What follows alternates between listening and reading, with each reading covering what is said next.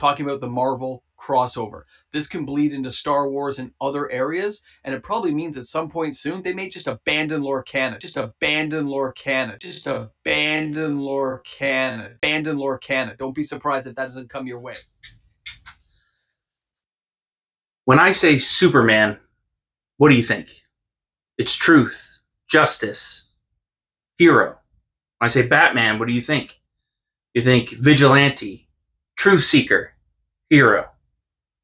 When I say Moxman, what do you think? It's deceit. It's lies. It's misinformation. It's Canadian.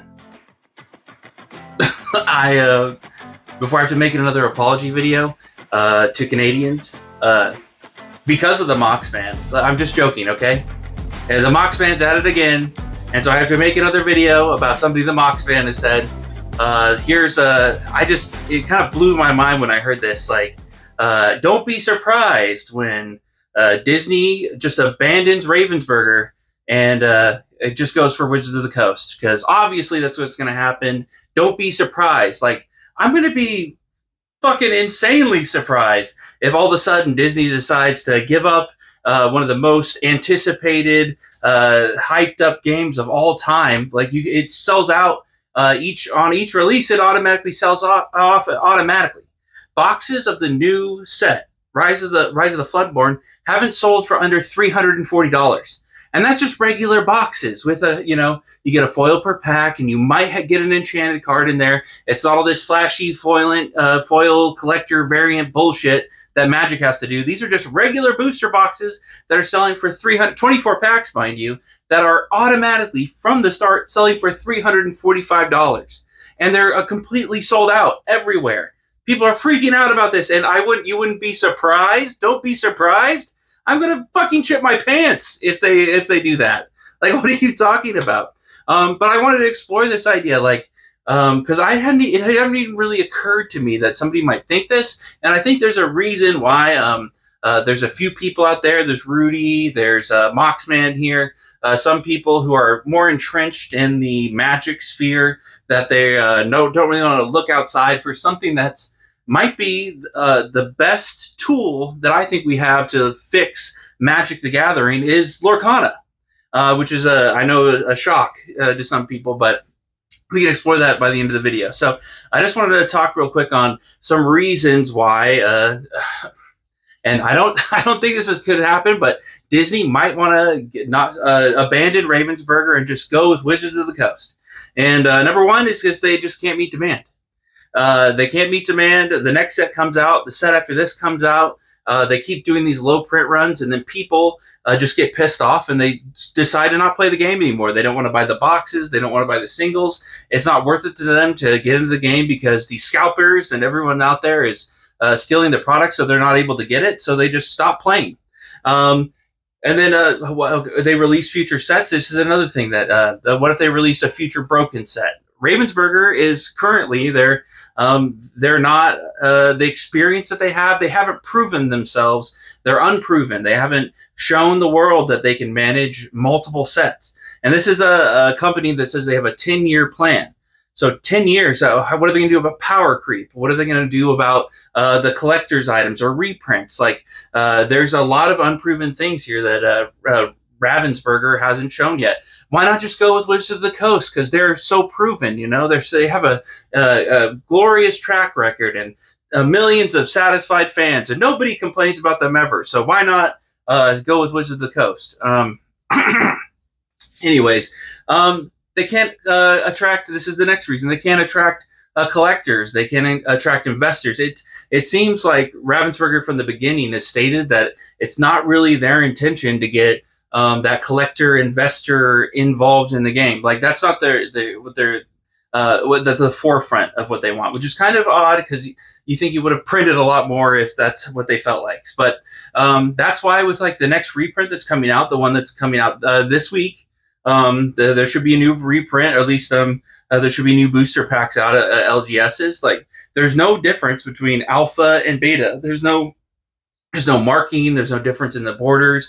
They're literally the same cards. And from what they've said, that you won't be able to tell the difference. Now, people always seem to manage to find a way, so there could be some sort of like serialized thing, or somebody can point it out. And collectors, that's kind of up to them to find it. Investors too, if they're interested in that. Oh, and they also said there might be some errata on some of the cards, so some of the cards might have different writing or things like that to fix what they needed to fix in between. So that could be something, but you'd have to open the pack to find out. So, but just from looking at the booster box, you won't be able to tell the difference. And then also, that's the other thing. There's no seals on the boxes. So they say you can track the box and make sure all the packs belong in the same box because they have the connected serial number on the pack. But that's not enough for collectors or investors.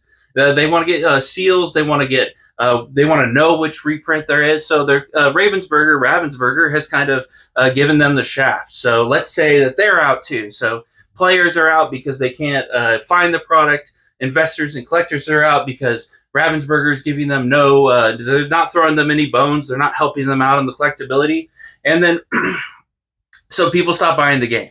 So, but that's a future problem. We don't have that yet, but these are all unknowns and things that like could happen that would cause Disney to be like, you know what? It's just easier to work with Wizards of the Coast. It's easier. Like, why not just they've been around for years. We sell them the license. They'll give us all these flashy variants. They already have a customer base of millions of people. Why are we going to be in here with this tiny little puzzle maker that all they've been able to do is produce these awesome board games? Villainous, if you didn't know, Ravensburger made Villainous, which have sold over 1 million copies worldwide, which is why they're working with Ravensburger to begin with. I believe they formed that relationship to do this. But why not just go work with Wizards of the Coast? And they're already doing that with Marvel here. So, and that's the whole point, is that people think because Disney has gone with Marvel that has gone with Wizards of the Coast for a new Marvel set, that they're just going to completely forget about Ravensburger. And I think that there's an easy solution to this. Before we get on to, well, actually, there's one more thing I want to bring up too, and I have my notes over here. That's why I'm looking over here. They have a lawsuit too, so that could be another reason why Disney doesn't want to work with Ravensburger, because the lawsuit gets out of hand. They don't want to deal with that. That's just bullshit, though. So those are the reasons I could think of just out of the top of my head, because it's easier. They might lose players. Like, a lot of these things haven't really happened yet.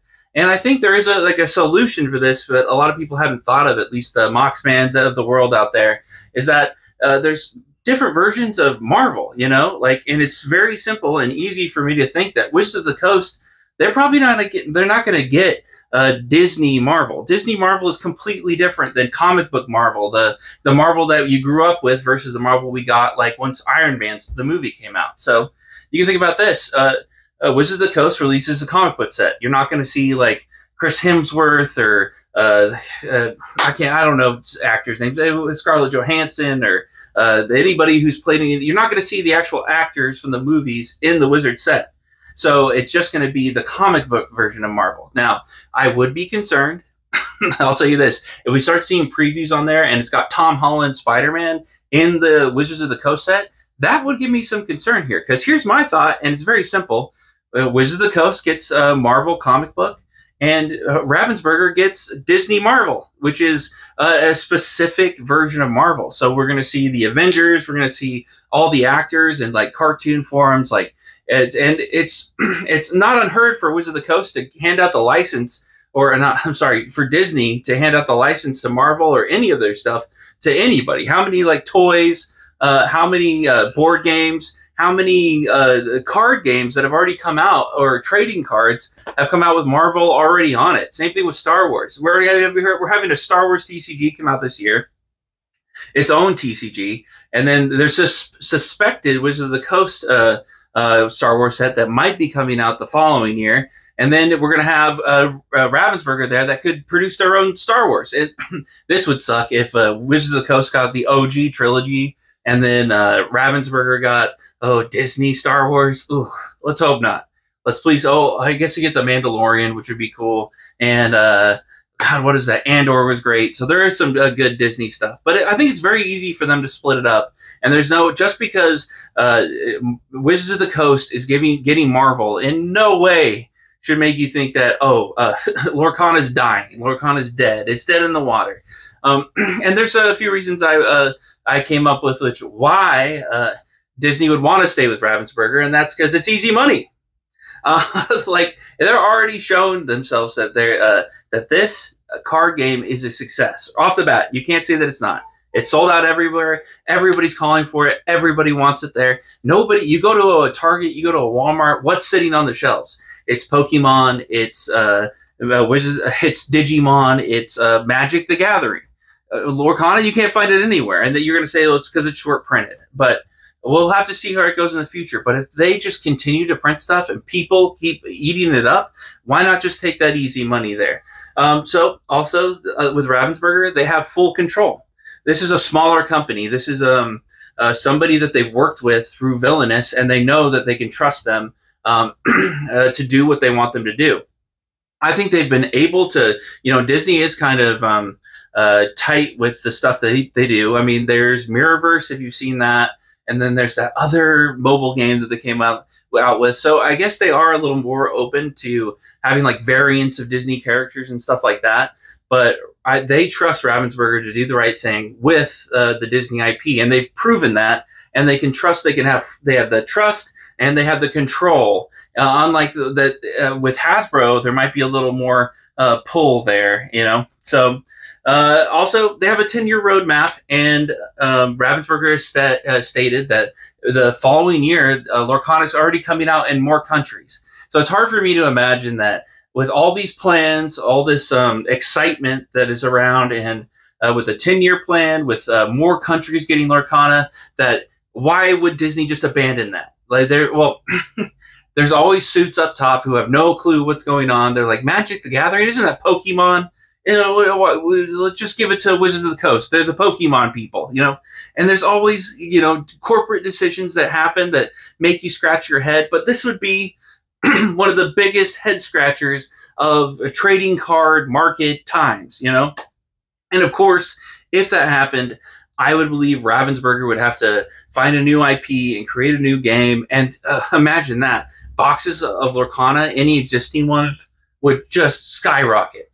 So, here's the deal. If you believe what Moxman believes, buy all the boxes now, okay? If they're $350, if they're $500, if you think this card game's going away, then buy them right now. Put your money where your mouth is. Buy all the boxes right now, because you're going to be a millionaire, okay?